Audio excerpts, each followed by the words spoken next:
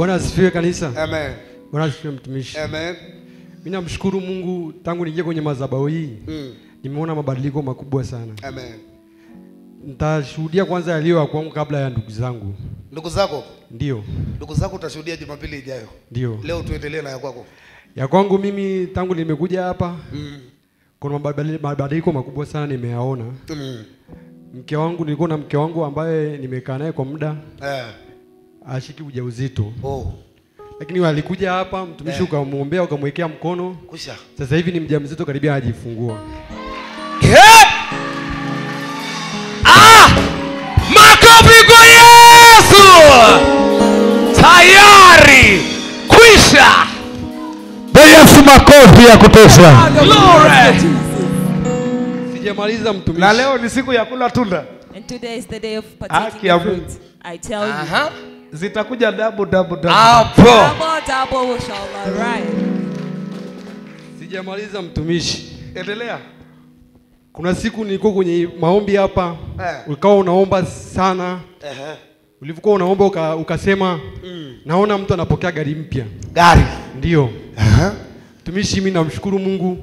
Nilipokea na sasa hivi na gari mpya. Iko wapi? Unaelewa? Gari tayari. Utukufu kwa Yesu. Utukufu kwa Yesu. Utukufu kwa Yesu.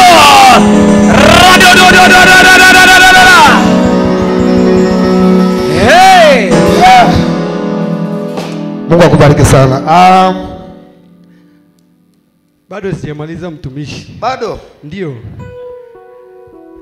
Sio gari mpya tu Mungu amenipa. Kuna nyumba za kupanga nilikuwa najenga zimesimama kwa muda mrefu ndani ya miaka mitatu. Miaka? Mitatu.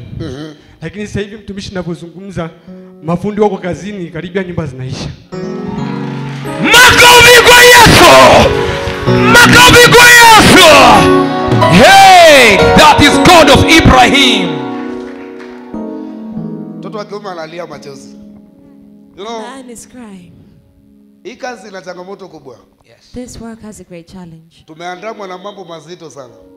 Heavy things. Lakini wakati mwingine najitia moyo kwa sababu huwa najiuliza maswali, hivi nikilia I normally ask myself, if I cry, nitapoteza watu wangapi? how many people will I lose? Ni wangapi watalia? How many will cry? Nasikia upako wa machozi. Mungu akubariki sana.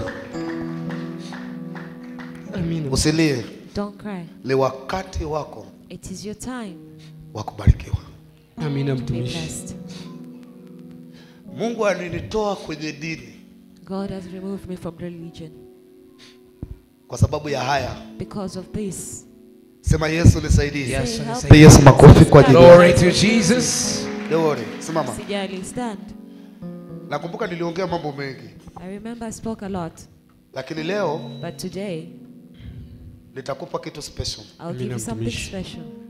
Na And kitakukinga it will protect you bali na maadui zako. Amina far mtumishi. from your enemies. Sema Yesu nisaidie. Say, help me, Jesus. Unaelewa vizuri Do you Ndio understand? mtumishi. Kitakukinga It will Dhidi ya set maadui you zangu. bali na maadui. far from your enemies. Haleluya. Amina. Hallelujah. Na And naomba sana uzingatie hili. please be diligent. in Adui this. zako wako ndani ya familia. Your enemies are within your family. Unasema kweli kabisa. Yeah.